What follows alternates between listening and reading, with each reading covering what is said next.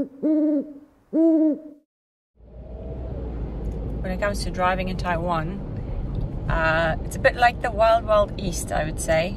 I learned to drive here, so it's not such a big deal for me, but there's a lot of gray area when you're driving.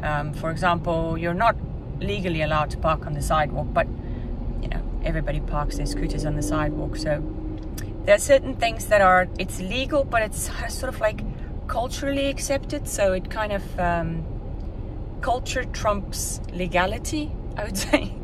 The best way to say it is culture trumps legality. Okay, now there's one thing that happens when you drive that's kind of quirky, and I'm not saying that you should do it, but if other people do it, now you'll know why. Okay, here we go. I've actually pulled over because I wanted to catch that red light. Now, what you'll see up ahead is there's a red light, and then you'll see on the road there's a shadow and there's sunshine, and I'm actually going to stop here. So there's still some distance between me and the car in front of me, but because there's a shadow here, I can keep my car cool inside the shadow area.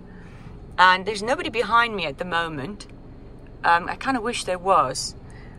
But so this is, it's not legal, but it's a cultural thing. And if somebody comes up behind you, they kind of know why you're doing it, because there's sunshine. This is a rather big gap, so I might actually get in trouble for this one.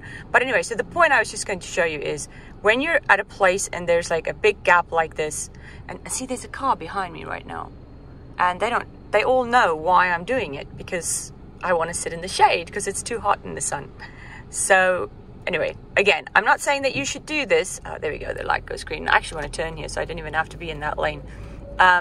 So I'm not saying that you should do this, but at least if you're driving and you come across this really weird thing where someone parks quite far away from the traffic light, before you get angry at that person, have a look and see if they are actually parked in the shadow, because in Taiwan, culture trumps legality, and shadow trumps sunshine, hot summer sun.